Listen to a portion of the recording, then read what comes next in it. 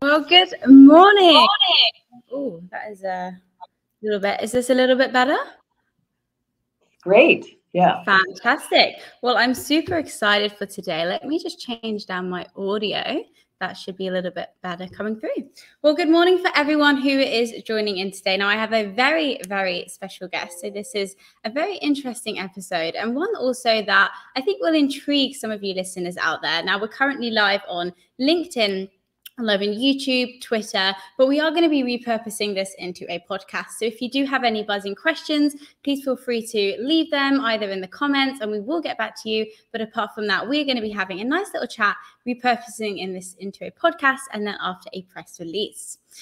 Now, for Rethink the Story today, one of my favorite books of all time that I actually have with me, Words That Change Minds, a phenomenal book with an international best-selling author who I'm very shortly going to be introducing.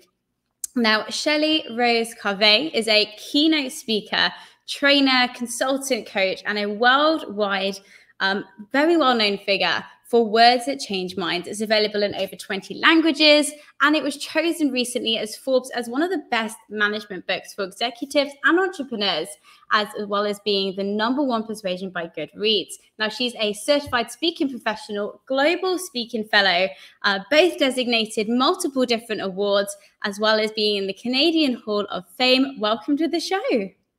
Thank you very much, Sabrina. Thank you for that lovely introduction. Yeah. You are more than welcome. Yay, the book is doing well. All I can say is yay. Yeah.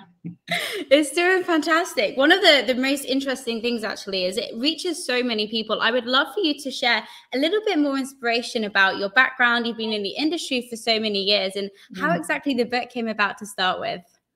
Well, the book was almost an accident because I had discovered a tool called the Language and Behavior Profile, which is not a personality profile.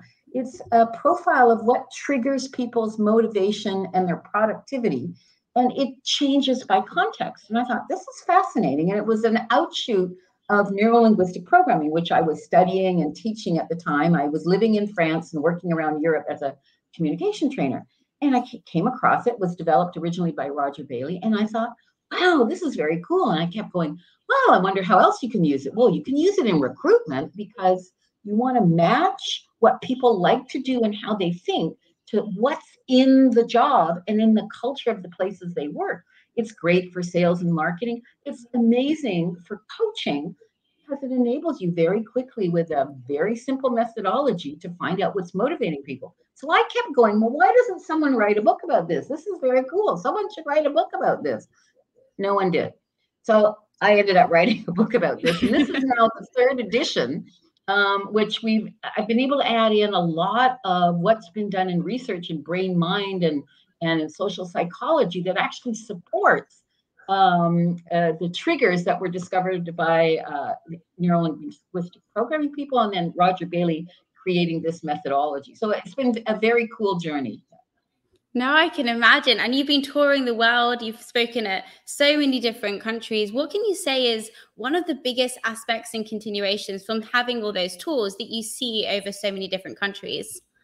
Well, one of the very fundamental principles that most people operate of, probably 70% or more, is they have a deep unconscious belief that I am like other people. So I know today we talk about all the divisions and political divisions and, on the pandemic that's been happening and that on every other thing.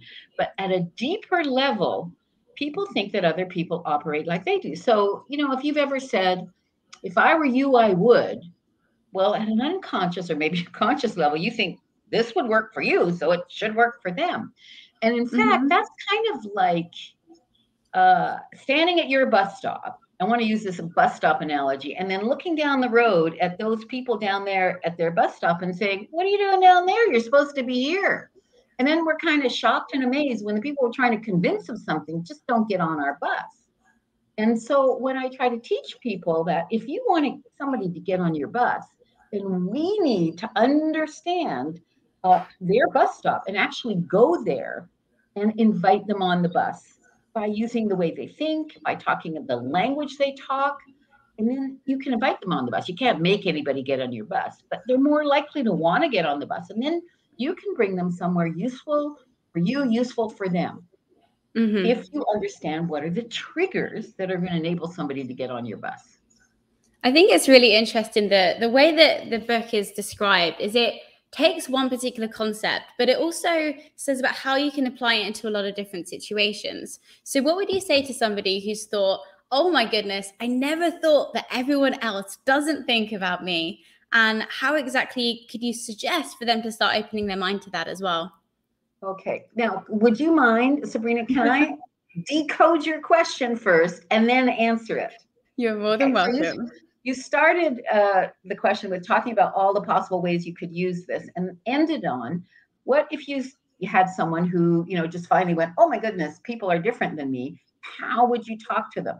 Now, when somebody talks about possibilities, they're in what we call an options trigger. So somebody who is looking at all the possible options, but then feeling overwhelmed is in front of too many options. And what they want then is what we call a procedure. And anybody who asks a question that starts with the word how is looking for a procedure. And I suspect that you're asking this question on behalf of this person over here who needs a step-by-step procedure and doesn't want to be overwhelmed with options. Like, I mean, think about it. When you're learning something new, you don't want to be told there's 5 ways to do it. You want to, that's way too much. I don't know what this is about. How do you do it? So if somebody asks a how question, that means they're in a procedures pattern. And when someone's in a procedures pattern, they like to have a starting point, a number of logical steps to follow. And the most motivating thing is to get to the end step. So if I were going to answer that question now, the way not to answer it would be to do, well, you could do this, or you could do that, or there's another possibility. If you do that, the person that needs the how is now even sunk deeper in too many options and they're in overwhelm.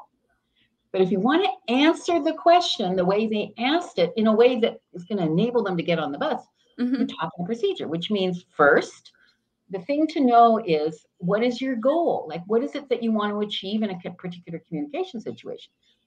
Step 2, who do I have to communicate? What's important to them as well as what's my message? And then step 3, follow the language and behavior or the words that change minds methodology so that you can have a result. So the last step is getting results.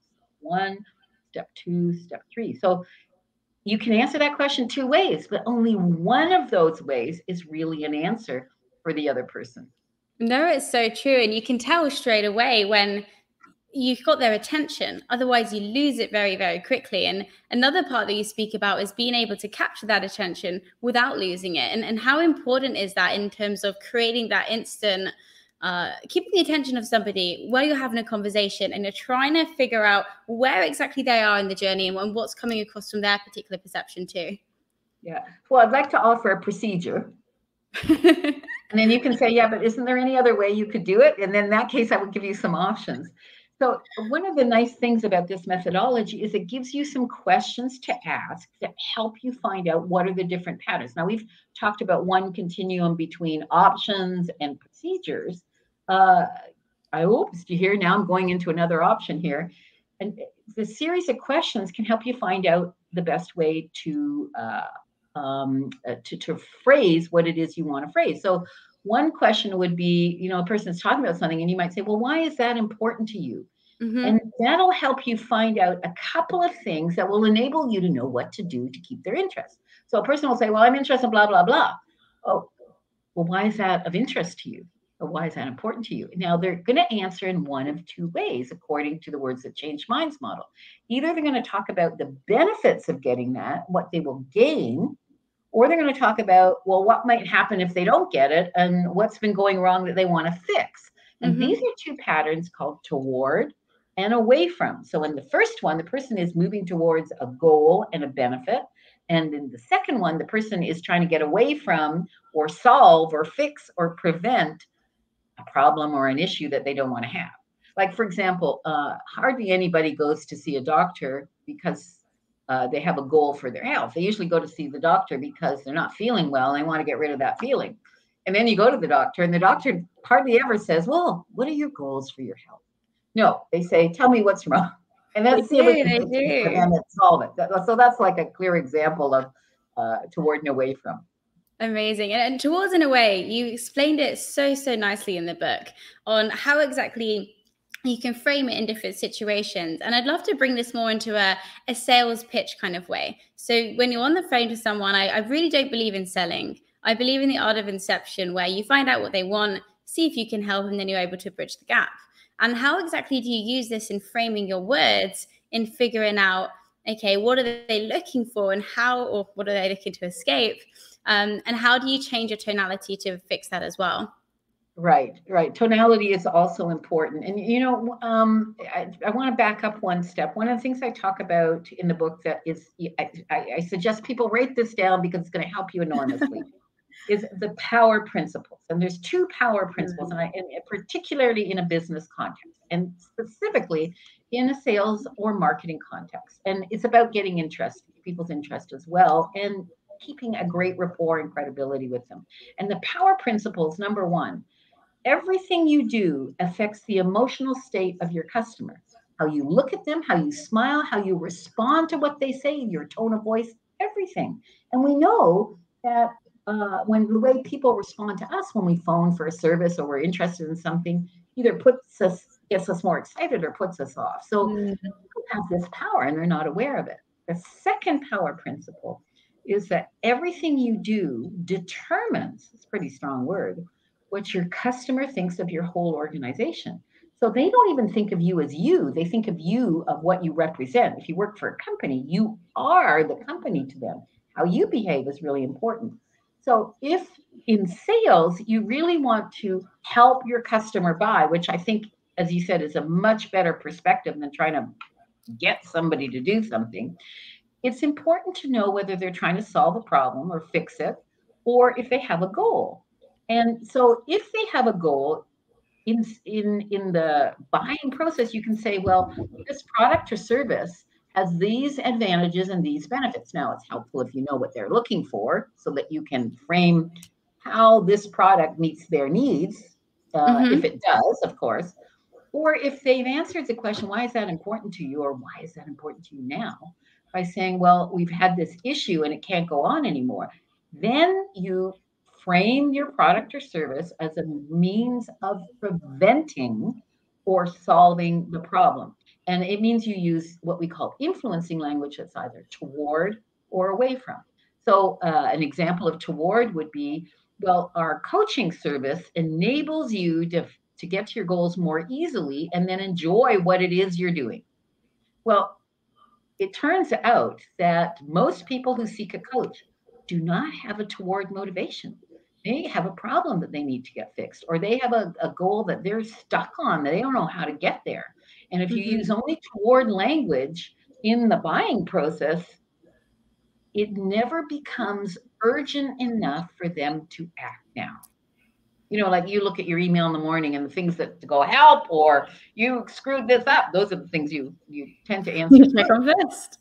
Yeah, problems are a priority. So in that case, it would be really helpful to talk about symptoms and how this is going to get rid of those symptoms. So if you've been feeling like you didn't have a purpose and you're not sure what you're going to do, well, our coaching process can help you get rid of that lack of clarity and all the uncertainty in your life so that, and then you can move toward, you can become more this, more that. And so you start with the bus stop where the person's at. And if it's more of a, how do I get rid of this problem? How do I fix this? Then start with that. And most coaches, we're trained to ask goal-oriented questions. Well, the thing that drives people to see us is they have an issue. They're stuck, right, on something. No, it's so interesting how you say it, because it's so many different industries. And I know a lot of your experience has actually been going in and fixing the process from the start and figuring out what are those triggers.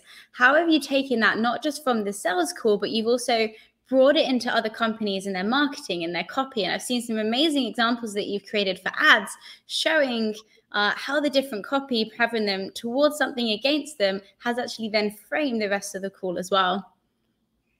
Absolutely. And I'm getting to do some very interesting work with some larger companies and medium-sized companies as well.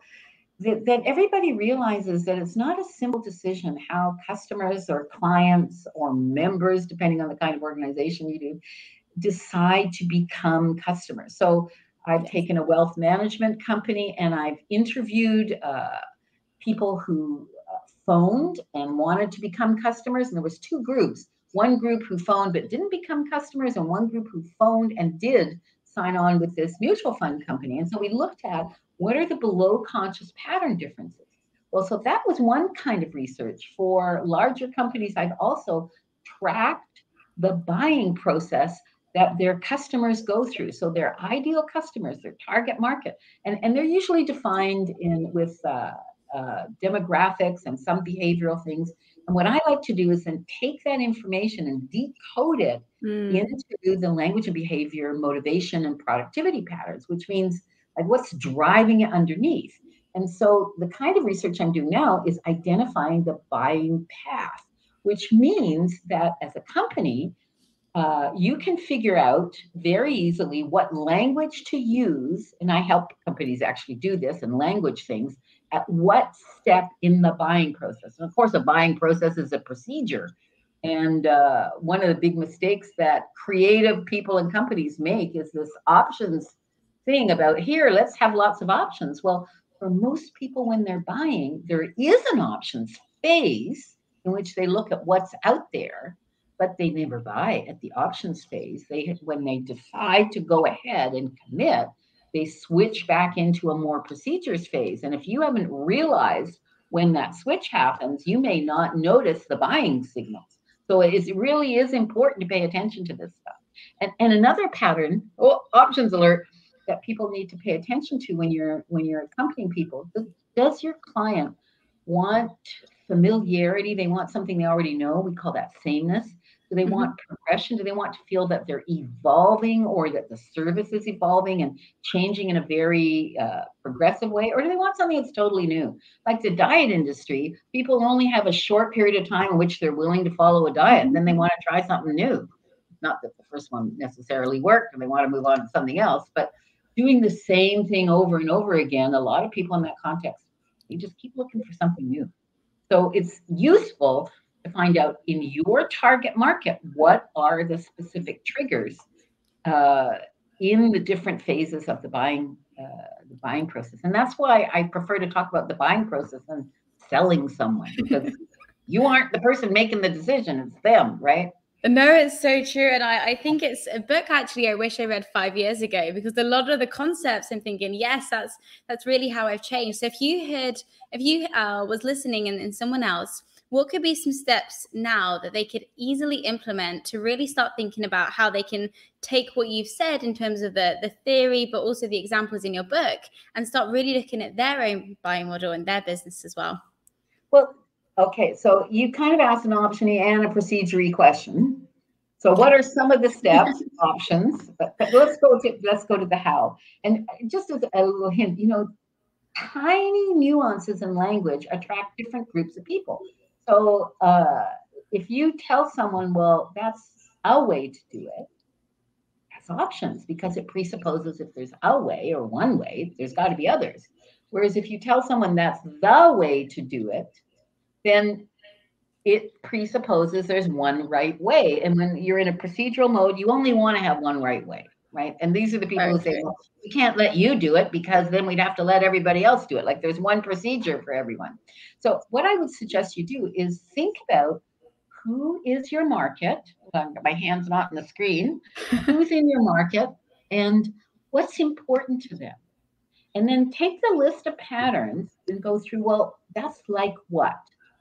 Okay, so then do experiments. Like if you're writing articles online, if you're doing ads online, it's easy to experiment. So try the language for the one or two patterns that you think really matter and see what happens. Interview people, see what happens. The questions in the Mhm. lab profile are very, very helpful. Just ask the questions and listen to the answers and you'll see how to decode them. Now you probably already know, everybody that's listening probably already knows how to decode toward and away from, right? It's either I want this or I got to get away from this. And options and procedures, like what else is there? Or how do you do this? And I'm reminded of this hilarious Jerry Seinfeld joke who said, what's the difference between how, this is Jerry Seinfeld, not me, but I love this joke. What's the difference between how men and women watch television? And he said, women want to know what's on television and men want to know what else is on television. That's options and procedures. You know, if you want to get to the end of the story and not be jumping around, that's a procedure, right? Stories are procedures. They have a beginning, a middle, and an end. And I love the fact that you're able to explain it with such clarity in your book as well. The examples that you give, the TV example as well. Another massive part of your life is speaking on stage, and you're a very captivating keynote speaker. You can tell the story. You're very clever with the way that you say words that allows the audience to feel that, in a sense, they don't need to listen to you, but if they do listen to you, then they may or may not learn X kind of outcomes. And what kind of advice would you give to somebody who's going onto stage, who can really utilize the words that they're saying in order to captivate that audience as well? You know, I've taken a lot of coaching over the years. Every year I get input and feedback to help me be a better speaker and an entertainer. And, you know, I think deep down, I just want to be an entertainer. And I'm very lucky. I have content. It's not just fluff. So I'm delighted about that. But if you want just fluff, I do have a little piece of a stand-up comedy on my YouTube channel. Just check Shelle Rose Charvet YouTube channel. It's called The Sex Life of Dragonflies. You can just Google that. That was my attempt at, my most recent attempt at stand-up comedy. It's not X-rated, although it does talk about sex. So there you go. You can have a look at that. But one of the people who really influenced how I speak is a speaker who's passed away, Warren Evans. And one of the things he said, and I think this is useful for anybody that makes a presentation anywhere, and he said, only an amateur warms up on stage. So you know how you start a presentation, you go, well, after a little while, I felt good. Well, that's an amateur. No, you warm up beforehand. You get ready for your audience. You go out there. And then my piece of advice that I would add is there's two things you need to do with your audience. Establish credibility and rapport. If you have a skeptical audience, and that's actually one of my best-selling MP3s, it's called Presenting Ideas to Skeptical People. It's available on wordsthatchangeminds.com, Presenting Ideas to Skeptical People. If you have skeptics in your audience, they need you to be credible. And if you have people that are really happy to be there and enthusiastic, they're more interested in rapport. So you've got to do both. But if you've got skeptics in your audience, start with them. Because if you don't get them on board, then they're going to kind of make it a bit nasty for everyone else. And believe me, there are more skeptics today than there ever were. Oh, yeah, prove it to me. And if you're a woman presenter, you still have to establish your credibility. If you're a man, usually you're assumed to be credible, and you can screw it up by saying ridiculous things. But women generally today still have to establish credibility. And so that's an important thing to know how to do. So look like you know what you're talking about. And then the language piece of that is to offer people information and invite them to decide. If you make bold statements, that's great. But if everybody thinks, how the hell do you know that? Or why do you think that's true? Or don't tell me what to do. So you don't want to engage the defensive reaction by necessarily punching people in the face with your ideas, but offer them information and see what they think. Now, I'm not telling you what to do because, of course, only you can decide whether that makes sense or not for you. See, that would be an example. No, it makes me smile as well. The way that you present it and it comes across, it's very endearing, it's very inviting, but it's also really interesting how you say the perception of a female and male is very different on stage. And what do you think in particular drives that? And how do you create that instant credibility as soon as you go on as well? Well, I think what drives it is tradition. I mean, the research is still showing today that when you say the word leader, white man comes to many people's minds, even if we're not white or we're not a man. So it's kind of there in the background. So personally, I think everyone needs to think about their credibility and their rapport when they're making a presentation at work and when they're on the stage. We all need to think about it. If your purpose, okay, toward language alert is to get a message across and you want to avoid screwing it up, then it may be in your best interest to learn how to be more credible and have more rapport. And then there's another belief that I choose to hold.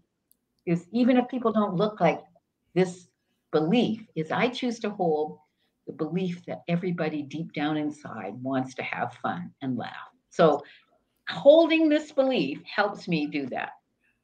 No, I love it. And you're quite a stand-up comedian, I would say, not just on your Dragonfly YouTube, but also you bring that out very easily when you speak. And it also gives you that elevated level of confidence. And how impactful do you think the humor and the lightheartedness and fun and kid-like child inside of you actually elevates that credibility and confidence? Well, I make fun of myself, and people think, well, she's got to be credible if she makes fun of herself, right? So maybe that's part of it. And I also have this face, which I think by itself is just a funny face. And then, of course, I exaggerate the heck out of it. So there you go. That's what makes life more fun. No, I love it. And one kind of final touch I'd love to talk about is how exactly can you use your book towards dating and relationships? There's so many, I think, fun words in an inception and to create sales cycles, to strengthen teams. But how do we bring it into our love life? Well, I was giving this presentation in Vancouver to a group of financial planners, and I was talking to them about these patterns called internal and external. Internal are sometimes skeptical people have this pattern. I want to decide for myself. Don't tell me what to do. Based on my values and what's important to me, what's internal to me, I'm going to decide. And then, of course, on the continuum is towards external, which is, you think that was okay? Where you want feedback and guidance and input. And of course, if someone's very, very internal, they're hard to influence. They may be a bit rigid at the extreme, but if they're internal, they decide for themselves and you can't tell them what to do. If they're external, they look for external either feedback, but it means they're more flexible. So if somebody gets a bad reaction, they're more likely to change their behavior than someone who says, oh, they just didn't understand. Well, let's take this to dating. So I'm on this stage describing internal versus external clients. And then it suddenly occurs to me that you could do this in your profile, because the language for internals is this: invite to decide. Here's an idea. So how are you going to know if I'm the right person for you? Well, there's only one way to find out. Ooh, so I like it. That's for internals, right? But external people, you can offer statistics. 4 out of 5 dentists said I was a good date. I don't know, whatever, you can offer statistics. So maybe that's a way you could, up your profile or finding a partner. No, I can imagine. And bringing it into the dating world could be a lot of fun. Now, if you want somebody who wants to explore options, or somebody who has their standard routine, and of course we could apply that to sex too, couldn't we? Yeah. Well, that could definitely be an interesting conversation. Yeah. We'll leave that one for the dragonflies today, though, I think. Right. No, I would love also to hear about what you're working on, because the more I deep dived into a lot of your projects, you're building apps, you're finding about how to utilize technology to understand even from emails about if someone's internal or external. So I'd love to hear a few of your upcoming projects and how exactly you're using your words to create change there as well. Right. So there's a lot of things going on. Maybe I have an options and a difference pattern. Who knows this? But one early app that we developed that's still available, and we've upgraded it a few times. So it's available both on iOS and Android for free. And you may or may not like the title. The title is called Husband Motivator. So if you search Husband Motivator, all one word, or even just go to husbandmotivator.com. It'll give you the links to Android and iOS. And this is an app that enables you to find out what's motivating your husband, let's say, or your wife or anybody else. We just designed it for people with husbands. And then gives you a 4-step methodology that I call the 4-step motivation methodology. Mm-hmm. Only in the app, it gets customized to the person you're talking about in the context. So you can use it many times. So there's a lot of different contexts in your life. You choose a context, answer some questions about the other person, your husband, and then it gives you a 4-part script, the 4-step motivation method, and you can use that. So that's one of our apps. It's totally free. I invite you to download it and use it. Also for boyfriends and relationships, I'm sure as well. There we go. On your boss or your mother or whoever else. You just imagine, instead of putting in their name, you put in your mother's name or whatever. And then a much longer project is we have developed now patented software called Libretta that enables you to click on a button, and when you receive an email, the analysis of the email comes up and it shows you or guides you, gives you suggestions, because we won't want to tell you what to do, on how to answer. And then you answer and you click Libretta again, and it evaluates your answer against the incoming email, not in terms of content, but in terms of these language patterns, and gives you a fit score and shows you how to improve your email if it needs improving. Anything over 50% is good to go. So you can get it at libretta.com, and you can also try it out at libretta.com.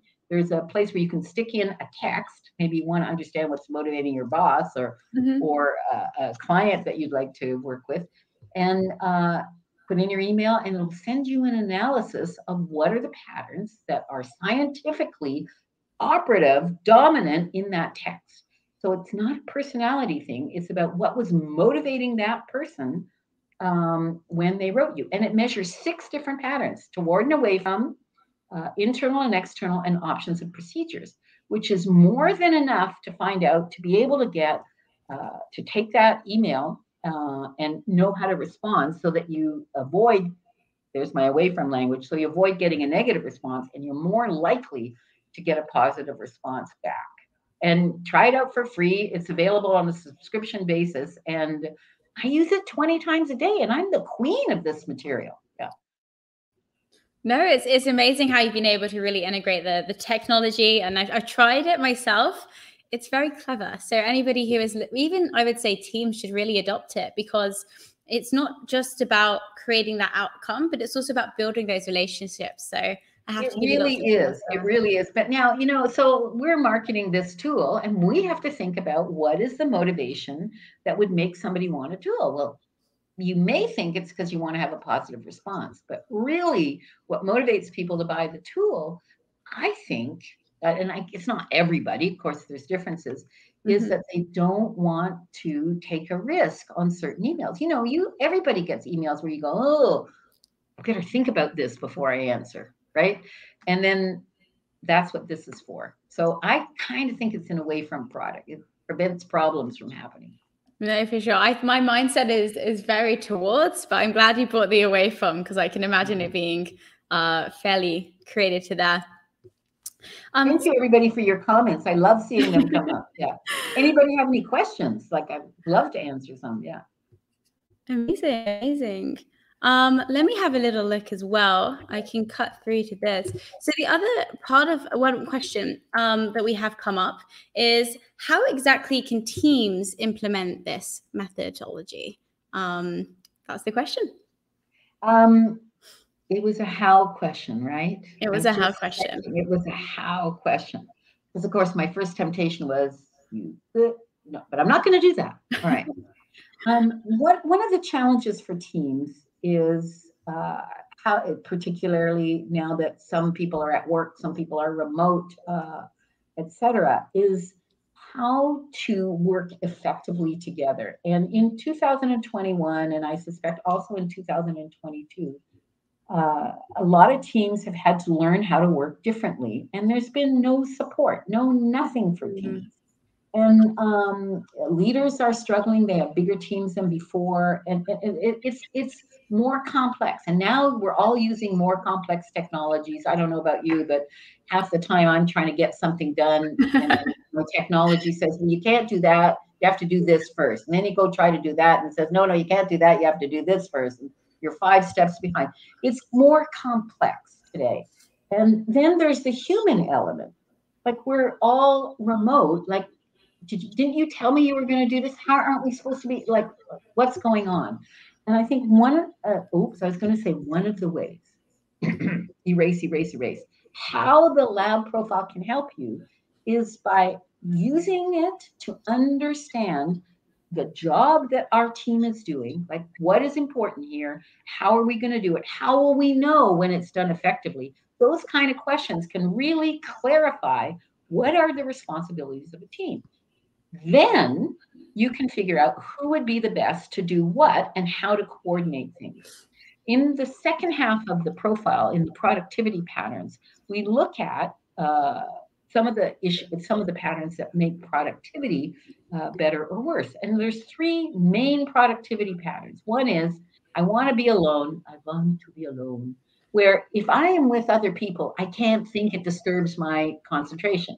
The second one is, that's called independent. The second one is proximity, in which I need to be with other people. So like we're kind of together. You're asking me questions, I'm answering. We have very specific roles, but I'm much more articulate when I'm talking to someone than when I'm all by myself, just talking to myself. This is a proximity activity. And then there's the let's all be together synergy pattern where we're all cooperatively working together. Well, it's very important to look at what are the tasks that need to be done and what do the people need? Like if you're writing code, you don't want to do it in a room full of people that are all talking. You need to be able to concentrate, and you want to hire people who have that as a productivity pattern and that kind of thing. So the lab profile can actually help you figure out who should be doing what job, and also who do you need to hire to do that job. And it's really interesting, actually, the leadership aspect and the teamwork aspect there that allows you to think in other people's shoes. What's their reality, the way that they see things, and creating that communication. So I love that one. Yeah, and I think a good idea for managers is to take their team through a profile, like to actually ask the questions. And I have a resource for people if you're interested. If you go to wordsthatchangeminds.com and click on Test Your Influence, you can get your own lab profile in your work. So you'll send you a report. It's about the language and behavior profile in the context of communicating at work. And you'll find out all your patterns and some suggestions of how to improve your communication. I did that last night, actually. I was a very proactive person, and I would agree with some of the suggestions it said. It was really interesting to hear back. And then yes, if you want feedback, right? Yeah. No, it's really very interesting. And I have one more if you have time as well. Your favorite way to introduce yourself when you're meeting somebody for the first time at a networking event? Oh, thanks, Imran Tariq. Thanks for that question. My favorite way. Now, see, that's an options question because favorite way presumes that there are many ways, right? So I just wanted to point that out. So I will answer the options question with an option. Well, one way I like to do it is to quickly introduce my stand-up comedy, The Sex Life of Dragonflies. Why? Because it's funny. But then again, of course, sometimes I need to have credibility, and I talk about my book and the fact that it's out in many different languages. So those are a couple different options, but I'd rather the funny option. Amazing. What I'll do as well as in the show notes for anyone who'd like to listen after is I will link both the video but also your book, so we can have a little bit of humor there, as well as how to find more. And on that note as well, what is the best way that somebody connect with you if they're intrigued and they're curious to potentially learn a little bit more about the book? Where are the best place to purchase and hopefully leave a review as well? Words That Change Minds is available on Amazon. If you want to know about training courses, we have online trainings that are shorter or longer. For leaders, I have an in-depth course called Advanced Business Influence. And all of that is available on wordsthatchangeminds.com. For consultants, coaches, and trainers, we take people through the introduction to practitioner program, and then we offer a consultant trainer coach certification so that you can offer this material in your work. We have marketing consultants, coaches, and trainers of all kinds who come onto the program. Oh, I love it. Thank you. And your final question of today, which book are you currently reading? I am currently reading Iris Murdoch, a murder mystery from the 50s. Which is, it's just it was recommended by the New York Times, and that's what I'm reading right now is a murder mystery. But last summer, I read a great book, and I think it's very, very timely that I'd like to recommend by Thomas King, who is a novelist. He's a Native American and lives in Canada now, and he wrote a very interesting book about pre-European history in North America called The Inconvenient Indian. And it really illustrates, and he has a great sense of humor. Like he starts off his book by saying, my wife told me not to start at 1492 when Columbus came over. And then the next paragraph says in 1492, and he goes down that rabbit hole, and then he Amazing. realizes that his wife was right and he has to start somewhere else. But it's a wonderful conversational history of what actually happened. Who was here in North America before? What were they doing? What was it like? And in the whole Niagara Hamilton area where I live, it was kind of like a European Union of nations. There was a lot of wars, but it's very interesting, all these different cultures and nations, and then what happened as the Europeans came. And it's a very different perspective. And as a history book, it read like a story, and I highly recommend that to people. So I was reading that last summer, and I couldn't stop talking about it. Oh, I appreciate that, Chef. Thank you. Inconvenient Indian by Thomas King. I love it. Well, it's been an absolute pleasure.